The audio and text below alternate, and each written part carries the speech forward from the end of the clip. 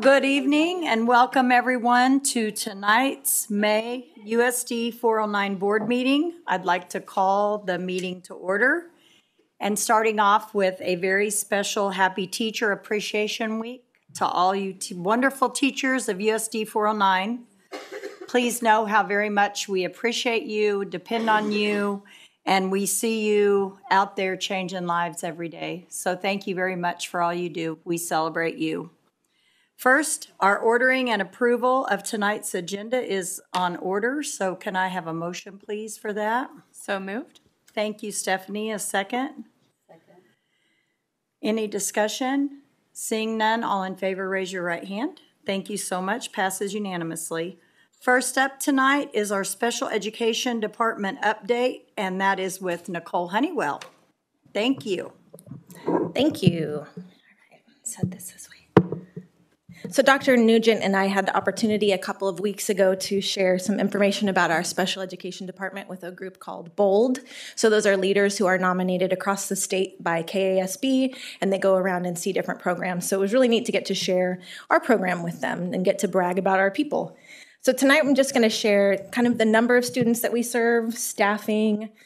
Really excited to share our district annual performance report, compliance update, professional development, and opportunities for growth. So this is just taking a look at special education by the numbers in our district. And on the bottom is 2018-19 going all the way up. And you'll see on the left-hand side, total enrollment of students in general. And then to the right, students with disabilities. And then to the far right, also gifted, because in Kansas, we do include gifted within special education. Then, of course, all of our services for our little ones, infant toddler, child care centers, Trinity Lutheran, St. Ben's, Moore Hill Mountain Academy. It really is a ginormous feat to serve all of those organizations. So 25 to 27% of our population is on an IEP. That's a large amount. The state average right now is around 16 to 17%. So we have a large amount of kids with needs, hence some great providers that we have to fill those needs. This is what our special education teaching positions look like. This doesn't mean these are all filled. The majority are, but these are the positions that we have. So we have 17 what we would refer to as high incidence special education teachers. Those at the elementary school, that looks like one per grade level, which is actually really unique. Not a lot of places have that. Same with the middle school. Then we also have low incidence teachers who provide services for our kids with more extensive support needs. And then the elementary actually has an additional 2 teachers specific to kids with behavior support needs. Preschool, we do have 2 early childhood special education positions. And then at Central, we've got an elementary special education teacher and a secondary special education teacher. The high school is a little different. They divide up by content area. So whichever special education teacher feels the most strong in ELA, they co-teach in those areas. So that's how they divide up with kids versus per grade level. Then our related service providers. For occupational therapy, we have a half-time OT, which is unique to have your own employee that's an OT. And then we have a full-time CODA, so that would be a certified assistant. And any of these assistants on here do have to have a bachelor's degree as well as a certificate in their field. So that's a high level of certification. Speech and language, currently we have 2 full-time SLPs that are our own and 1 full-time SLP assistant. And then we have some contracted services this year, so a virtual speech path as well as a para, full-time SLP and full-time SLPA. Those are all contracted. And the difference between contracted and having our own is a pretty significant dollar amount there. Physical therapy, we do have a full-time PTA, so she also provides some support for adaptive PE and then some transition services for kids at the high school. And then a contracted PT, 8 to 16 hours per month. And right now, we're excited to share that we're slated to have just 1 contracted position, and that's just with our physical therapist. So that's pretty huge to have that many of our own employees. Very exciting. So let's talk about accountability measures. So there are lots of different ways we're held accountable, education in general, but special education just adds a lot of different levels because it is federal law that we meet the needs of kids with disabilities. So quick history lesson. IDEA is our federal law for special education within schools. Prior to 1975, districts could say, sorry, we're not going to serve you because your child had special needs. That's not the case anymore. So we have specific requirements that we have to follow in order to give every kid what's referred to as a free, appropriate public education. If you read any legislation or lawsuits, they'll call that FAPE.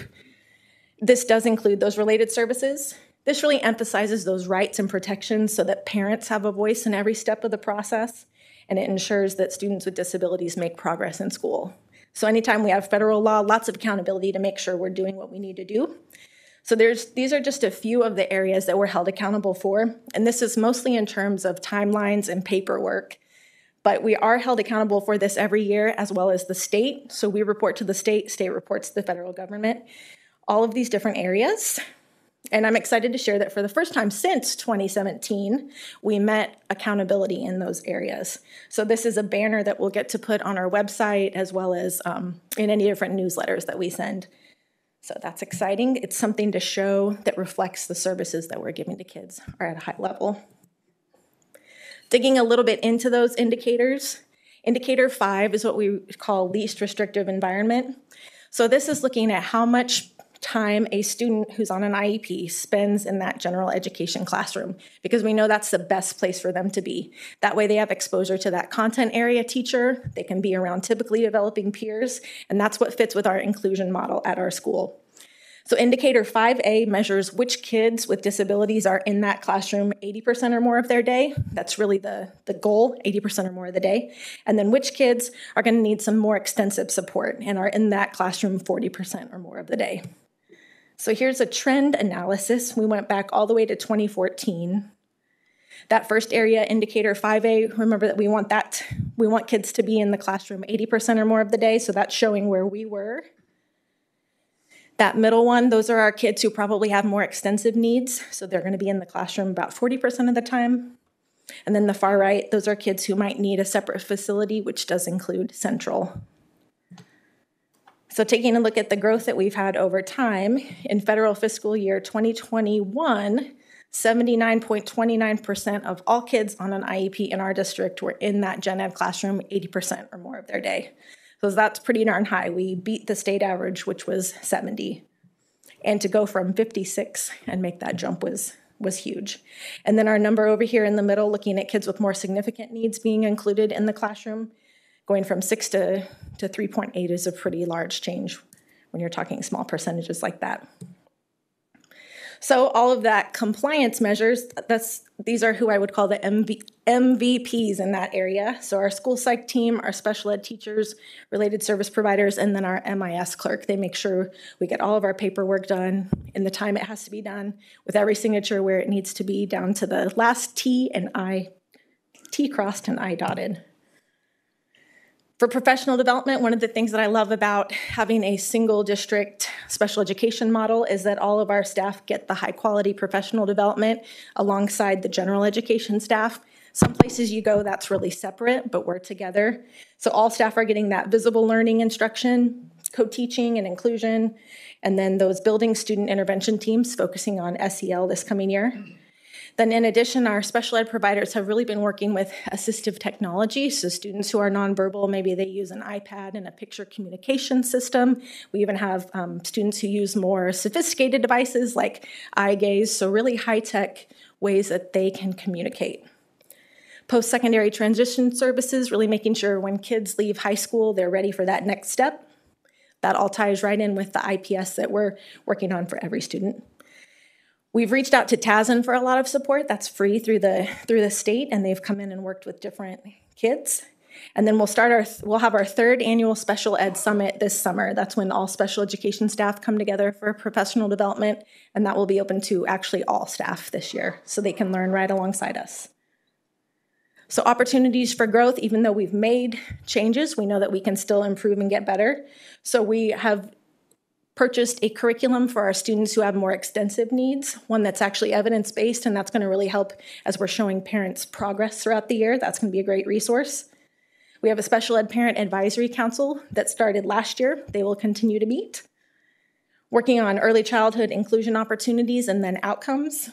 Secondary transition, making sure we're meeting all the compliance areas there. And then continued PD for all staff, because we know that all kids are our kids, because all students are general education students first. And that's it, unless you have questions for our update. Congratulations on the IGPA state report. That's wonderful. Thank you.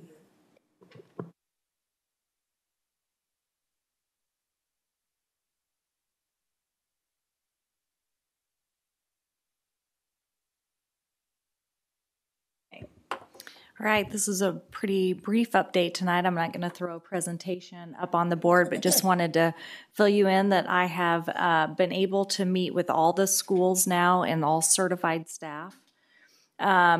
Because of the allowing students to be released 3 days early, one of those days, it's either Tuesday, Wednesday, or Thursday. I can't even remember. I don't have it in front of me. I'll offer one more presentation for anyone who may have missed the bond update presentation, or any classified staff who wants to attend as well. I've made it to Rotary, the Retired Teachers Association, a group of business leaders, and then in June I will be hitting Kiwanis. I joke that I'm going to get in front of the YMCA swim ladies one morning this summer with some donuts and coffee so I can get them the information. And then tonight you'll see in the consent agenda that we will have the DLR group represented early on in a work session, and this will give them the go-ahead to really start evaluating facilities. This week, a very short survey went out to all district staff, just if they could choose the things that they would most desire for improvements or ideas.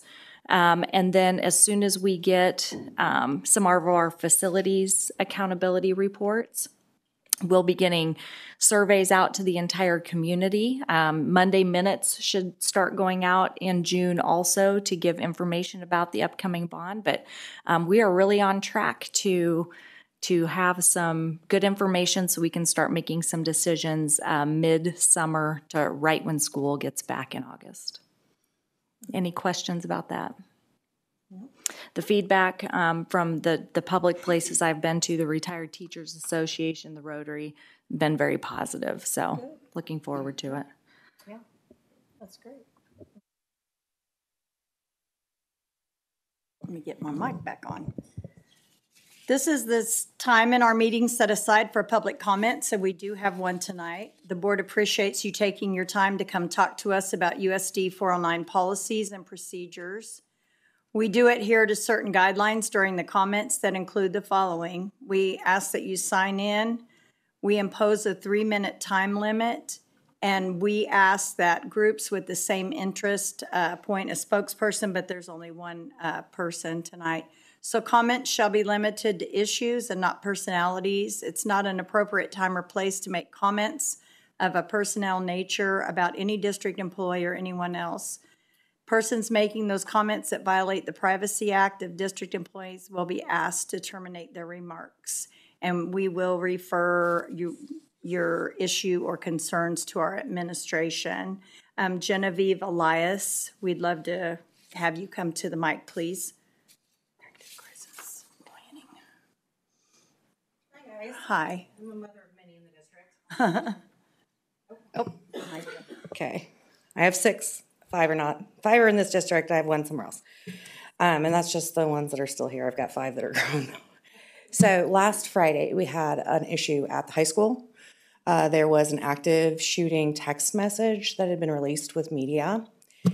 And so when I called Ms. Warren to see what was going on, and I'm texting multiple children because I'm a mom of many, and I'm getting reports that children are being released from the school. There's a lockdown. There's not a lockdown. There's a lot of confusion on what kind of lockdown we were in, if we were going to have one. So I instructed my children. I was like, okay, block the window, lock the door, stay quiet, turn off your phones, and wait for it to be considered all clear. This is the national standard. This is what you do during a school shooting. What was brought to my attention was there were school administrative people that were having other teachers unlock the doors.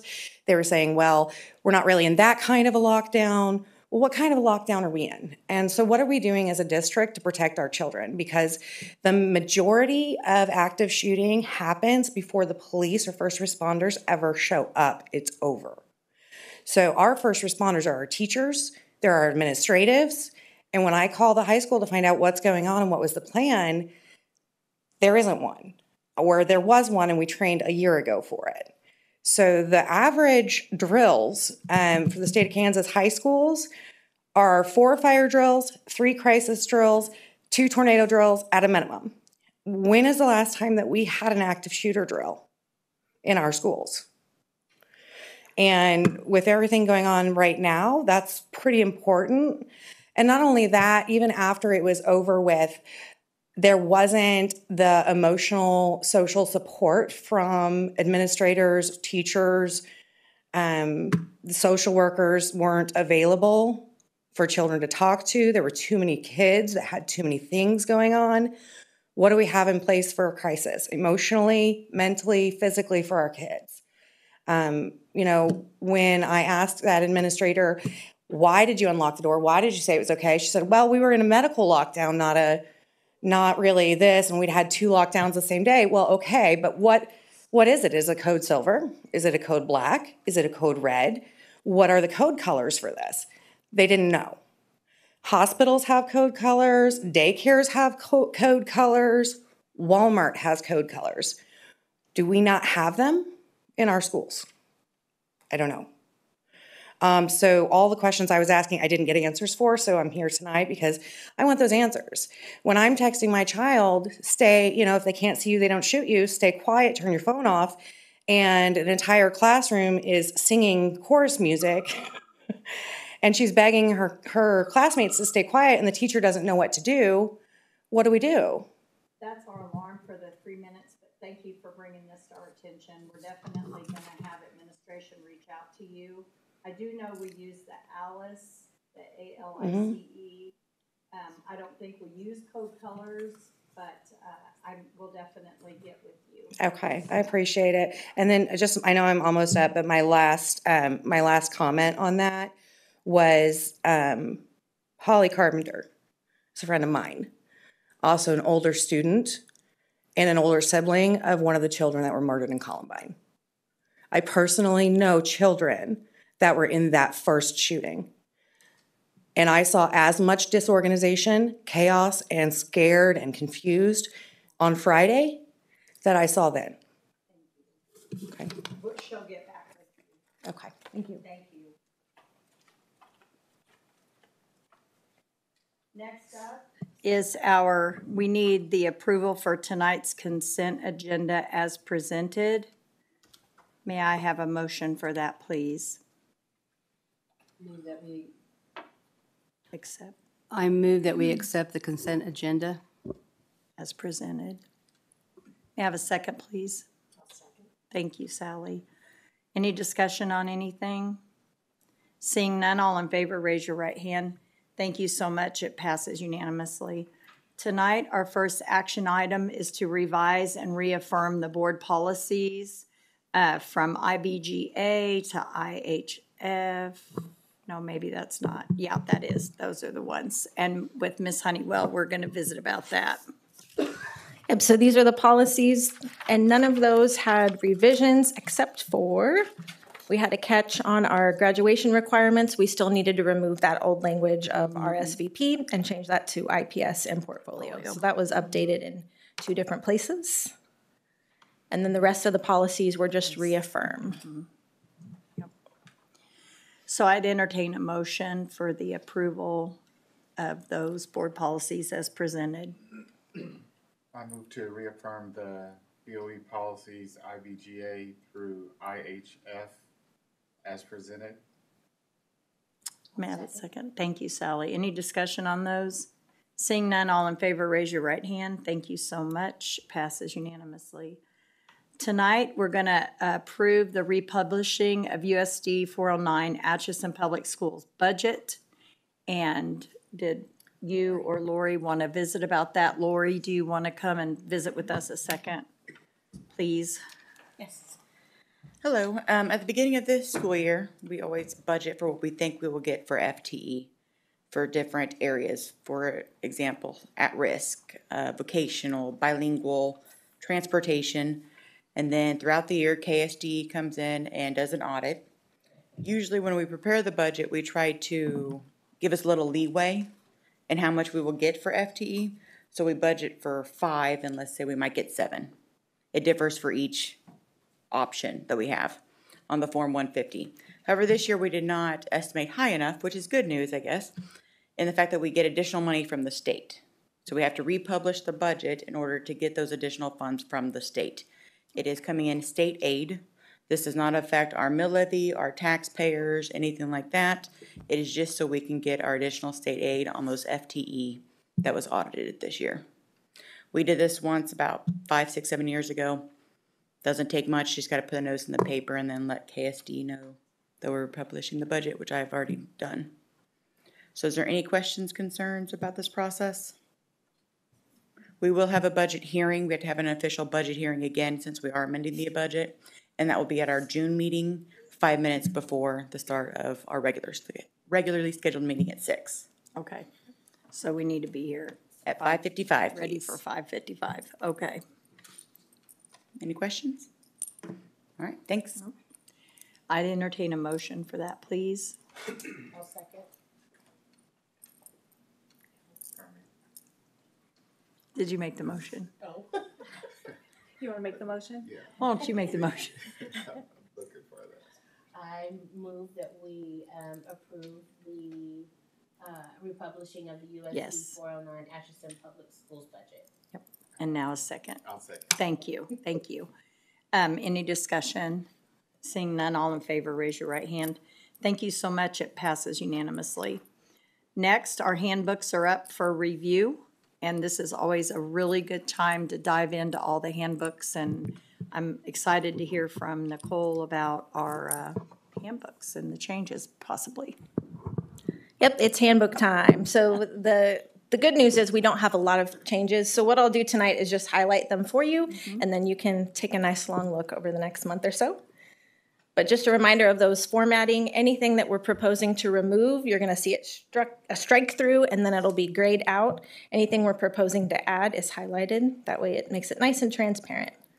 So the handbooks that we have ready for today are the District Student Family Handbook, Every School Buildings Handbook, Certified and Classified Staff Handbook, Administrator Personnel Handbook, and then District Activities and Athletics. And just to give you some background, each building meets with their building leadership team to go over the handbooks. We really start this discussion in January, February, and then as a staff, as a leadership team, they look at that and talk about if there's anything that needs to be changed. The leaders take that back to their teams. There's a lot of feedback that goes into it. So these are updates that are happening to all handbooks. They're pretty minor. We no longer use School Messenger. We now use Bright Arrow, which is great. That just means we have to change that language in all of our handbooks. For report cards, those are now emailed home, so that change was made across the board. Transportation Department is no longer first student, so we just changed that language, and they actually have a handbook ready that we'll have ready for you to preview and put in place. iPads, there's been a change, so we're going to keep those at school for students in grades K through 8th. Middle school students were taking them, and just the amount of damages that were happening has been too high, so we're going to keep those for use in the classroom. So that was changed in all the handbooks as well. Visitors, we have our new IdentiKid system, so we just added that language in our procedures for visitors across the board. Can I ask a question? Of course. On the School Messenger to Bright Arrow, was School Messenger where parents had to sign up to get notifications? Did it automatically transfer over to? Yeah, this system is actually better because it pulls directly from PowerSchool. Okay, so they didn't have to sign up again Yeah, this they year? probably did have to sign up again, so there was some fall off and an opt-in for that, and then when enrollment starts in July, that'll be very much pushed out, so hopefully we'll get more people on to Bright Arrow. Okay. And then the last piece that you won't see in there quite yet, we'll have an updated organizational chart, and then I'll have our new administrative personnel in there. Another school building handbook change that we made within all of the discipline grids, we've separated out tobacco use versus vape, because there might be an instance where you have a vape that has something in it that's not tobacco. And if you're looking at handling that situation, we want to make sure that's very clear as our administrators are proceeding with that. And then in addition, we have our district placement team that meets every month to talk about transitions to and from Central. And that's also the place where we make any considerations if someone wants to skip a grade or retain a grade. So those requests come to that group. So just updated that language to match our current practice. So now we'll talk about each individual building handbook change. And again, there are very few. So at Atchison Elementary, they've added their language on their Phoenix 5, okay, and then their cute Phoenix Phoebe. And then they've just added to their discipline grid the situation of a verbal threat and the definition that would match with that. So if a student intentionally threatens a peer or staff member to inflict physical harm, and again, that will just help them as they're addressing discipline situations specifically. Atchison Middle School added a specific threat for a school violence threat. There's a specific definition there so that as they're communicating with students and parents, that's very clear. And then they also have their Boys Town SEL program that they spoke with you about a couple months ago, so they've added that to the handbook. For the high school, they've added some information about attendance requirements and weekend activities. Previously, it just referred to dances, but that really needs to be all-encompassing. They've changed Zello to Naviance because that matches the IPS program that they're using. An update to class assignments or changes and what the steps that parents or students need to follow there. Added that class fees must be paid in order to purchase tickets for dances.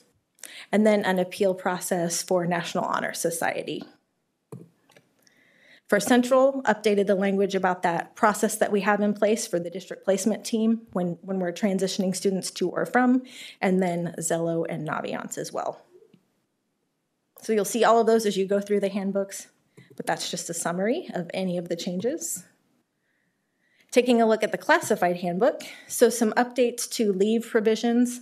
So any planned leave for a classified staff member that's beyond 3 days is going to need pre-approval by the superintendent or designee at least 1 week in advance of requested leave. We had a procedure in place for certified staff, but just nothing in writing for classified. So this is just making that a little more clear. And then no personal leave may be used during the last 30 days of employment with the district. So we make sure we have our people here working with kids. And then I just wanted to point out that we do have those salary schedules on pages 42 and 43 that we added last year per your approval. We do have a meeting tomorrow, and so those are subject to change. So just to alert you of that. Also, we've added classified hourly employee rates. So this has actually been in place this year, which was really great. So if we have a classified staff member come in, we know exactly where they'll fall on the pay scale, on the wage scale. Before it was a little bit all over the place. So this includes our employees such as paras, CNA, CMA, a custodian, a secretary, food service employees, and then of course adding in our bus driver and mechanics. So I know that's really, really small, but that's located on page 44, but it's the same idea as our teacher salary schedule. We look at how many years, and then they always know that they'll be able to go down that column so that they can receive a raise. Then these changes will go into our certified and our admin personnel handbook, and these are just reflecting current practice. So this first part, I know Jackie leads our PDC committee, which has to do with professional development, and teachers don't really have a professional development plan on file within their PDP toolbox, but they have that within their evaluation system as they're setting goals each year. So just another change to fit our current practice. And then this is just a little blurb that really matches our expectations for professional development, and it talks about the process that employees would go through if they want to attend a professional development event. This has been our practice for the 18 years that I've been here, so again, it's just really putting that in writing.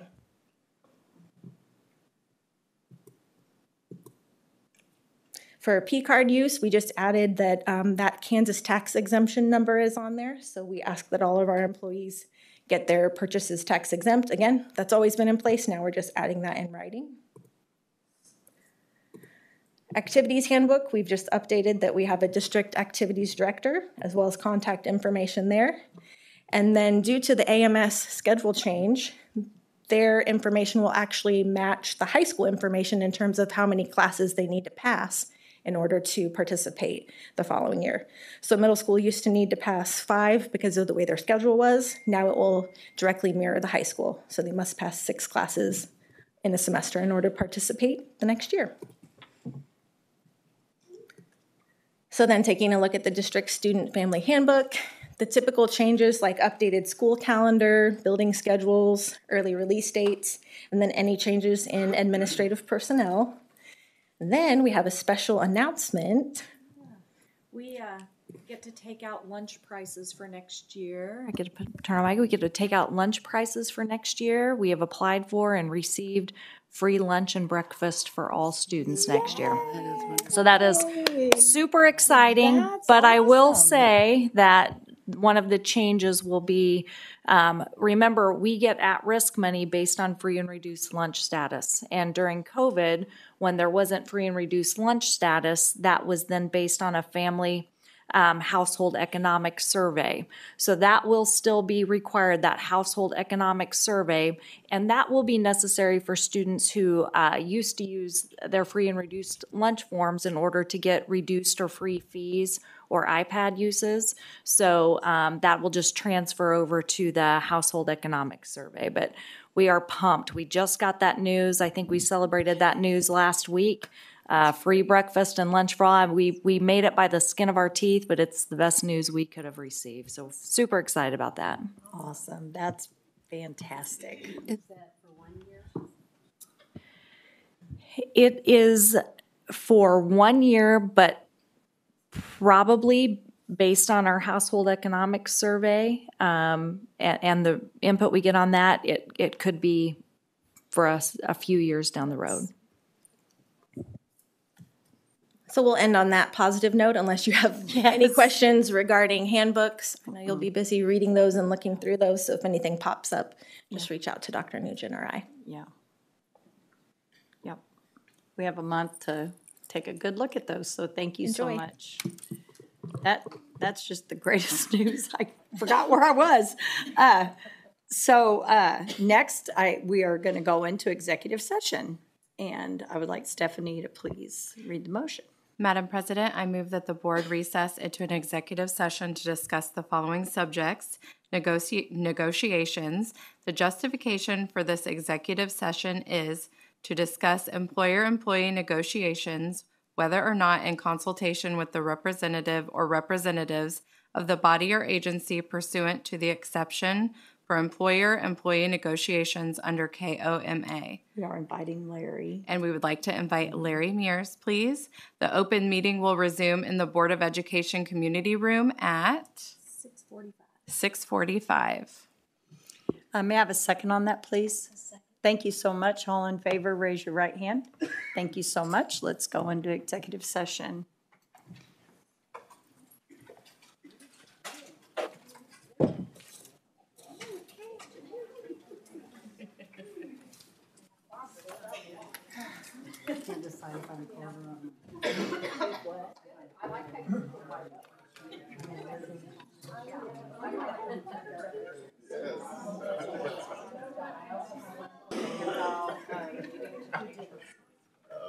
That's probably the toughest thing that he's probably ever had to do. You know. It's been tough. Yeah, I can only imagine. Stephanie.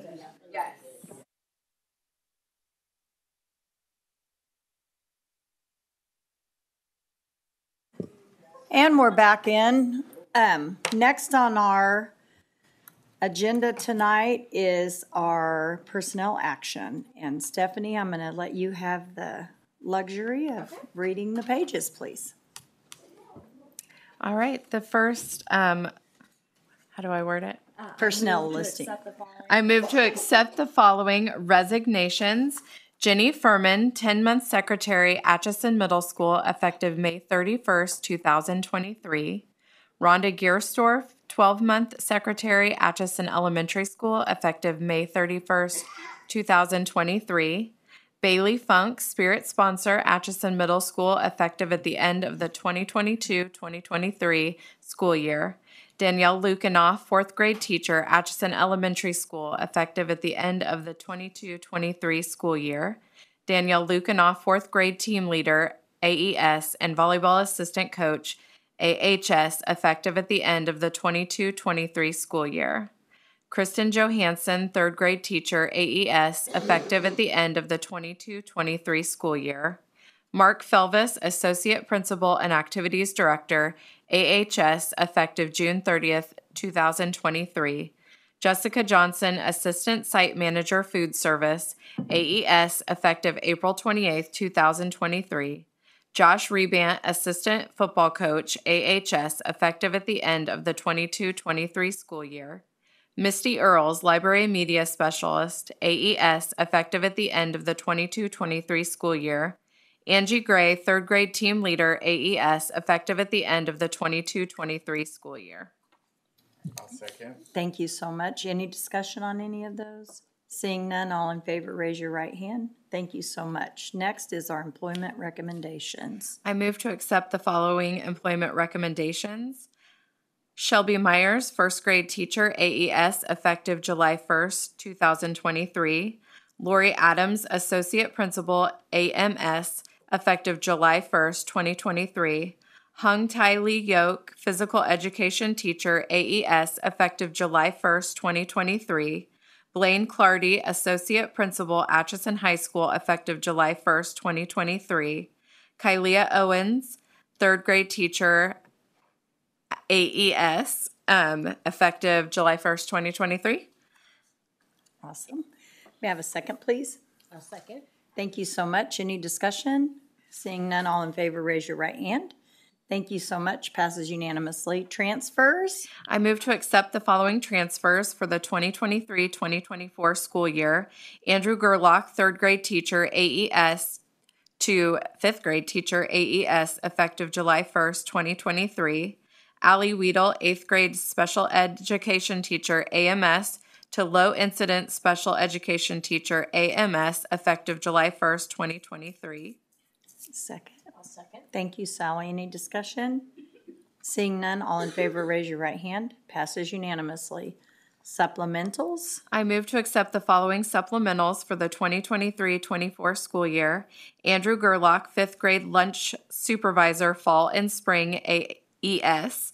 Rachel Wagamuth, assistant volleyball coach, Rule 10, AHS. Jeff Wallace, assistant football coach, Rule 10, AHS. Angie Gray, fifth grade team leader, AES. Wait a minute. Go ahead. Just for the record, Jeff Wallace would not be Rule 10. He's a certified employee, so we can take that off. So take off Rule 10. Okay. Okay. So I'd entertain a second with that Rule 10 taken off as presented. I'll second. Thank you so much. Any discussion? All in favor, raise your right hand. Thank you so much. Passes unanimously. Can we do all the summer in one reading, or do they have to be? So from all for the summer, ESY, teachers, paras, All right, great. general education, we'll just read it on. Thank you. I move to accept the following ESY teachers for the summer 2023. Kristen Bertrand, Charles Semenko, Peyton Niggas, Danae Richards, Katrina Streitenberger, Alicia Cobley, Alyssa Feltz, Sandy Snowden, Joni Dunn, Michelle Hess, Diane Wesley Unruh. Do I need to specify the gender? Okay, all right. For general education, Summer Learning Academy, summer 2023, Stephanie Affill, coordinator. General education teachers, Summer Learning Academy, summer 2023, Annie Schlelvin, Trisha Regan, Kim Duncan, Casey Henderson, Amy Wilson, Megan Bird, Amy Siebermorgan, Angie Gray, Andrew Gerlach, Winnie Harris, Megan Metis, Jennifer Smith, Elliot Smith, Kylie Coatman, Rhonda McDaniel, Misty Wilson, JC Niggas, Leslie Harness Smith, Deja Coleman, Paul Ogle, Caitlin Bushbowser, Lauren Smith, Tracy Jones, Sarah Bland, Ruth Kunkel, General Education Para-Educators for the Summer Learning Academy for 2023, Renee Connor, Kelsey Rumbly, Kayla Ross, Jennifer Friedel, Olivia Denton. Summer Substitutes, Leah Martin, Marjorie Meidel, Lindsay Hodap, Liz Harris, Jason Curley. Summer Food Service, Ashley Calloway, Laura Coyle, Rhonda Schneider. Summer Maintenance, Steve Watkins, Russell Gaddis, Steve Barnett, Mary Stewart for June only, Melissa Tadlock, Donovan Tadlock, and Donnie Tadlock III. Awesome. That's a lot of names. May I have a second on that, please? I'll second. Thank you so much. Any discussion? Seeing none, all in favor, raise your right hand. Thank you so much. Passes unanimously. Just an announcement to my fellow board members, our June special meeting is June 29th at 12 o'clock. And that'll just be the self-evaluation for all of us. So see you then. Any other words of, okay, all right. Seeing none, I'd entertain a motion for adjournment. So moved. Thank you, Sean. May I have a second? I'll second. Thank you, Sally. All in favor? Raise your right hand. Thank you. Have a wonderful evening, everyone. Thank you for coming.